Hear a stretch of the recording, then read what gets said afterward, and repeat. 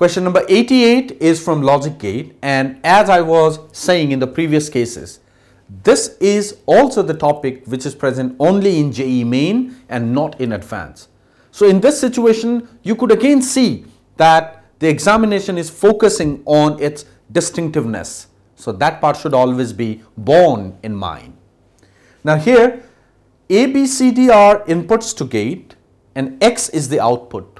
Now if you are not used to reading these sort of pulse, it's quite simple.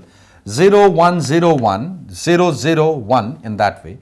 Now here see 0, 0, 0, 0. When 4 inputs are 0, the output is 0. Now at the second pulse, try to see 1, 0, 0, 0. For this is 0 and this is 1. The output is 1. In that way you have to interpret. Now you got to see which of these 4 options, there should be one possible gate which satisfies for these waveforms, and that is what we have to choose. It can't be AND, because the property of AND is if any of the input is low, the output would be low. While here you could see here this is low and this is high, low, low, but the output is high. So it can't be AND. It can't be NOT at all, because for NOT, that's a simple function, there is one input and one output, so that's not valid. Must be OR.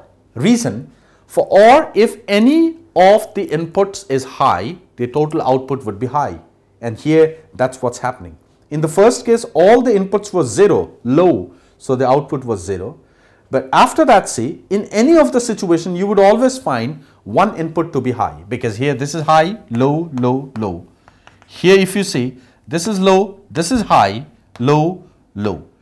So you could keep on verifying that at a given instant, after this, there is always a situation where one of the inputs is high and the output is also high beyond it. So this is purely a waveform for OR gate. So these are the inputs for the OR and this is the output.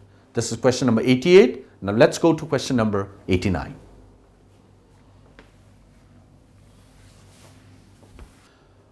Question number 89 is from transistor. Again, another feature and another question from semiconductor topic. It says for a common emitter configuration, the incorrect relationship between alpha and beta we need to calculate. So in order to calculate the incorrect relationship, let's try to see IE is IB plus IC, the emitter current, base current and the collector current. This will be IE by IC is IB by IC plus 1, and that's the definition of alpha, IC by IE. That's the definition of beta, and now here it is. Right from here you could see that fourth option is matching, but we are not allowed to choose it because we have to choose the incorrect option. And from this, saying 4 and 2 is equivalent the same. So here the incorrect options are option number 1 and option number 3. Again here, although the examination format is to choose one option, but here we are getting 2 options. So this is also a small part that has to be rectified. That was question number 89. Now we'll go to question number 90. All right, the final question for this discussion session. Question number 90, which has been brought from gravitation and related to satellite.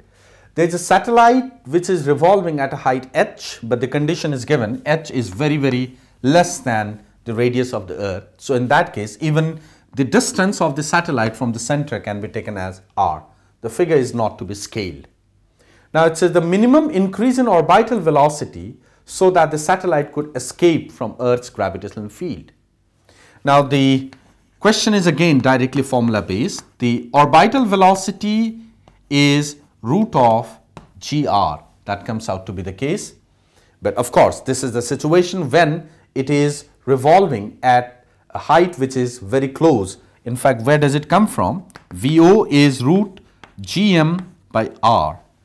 But in this case, since it's revolving very close to the Earth, gm can be written as g capital R square. That's a common fact where g is the acceleration at the surface.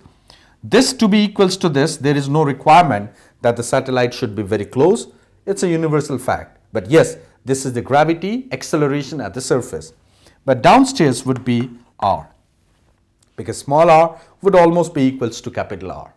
So that's the orbital velocity for that condition, and the escape velocity is root of 2gr. Now, you see, escape velocity by definition is the minimum velocity so that a satellite would escape. So we'll also be justifying the word minimum. Now, right now it has this much velocity, and if it acquires this minimum velocity, it would escape the gravitational field. But yes, greater than this would also do. But we require the minimum one, so the increase would be root 2gr minus of root gr. And that exactly resembles option number 3. So, dear students, this is all for this particular session where we discussed the question of JEE Mains Physics 2016. Hope this questions and discussion session was very helpful for you. I wish you a great luck ahead. Thanks for watching. Thank you very much.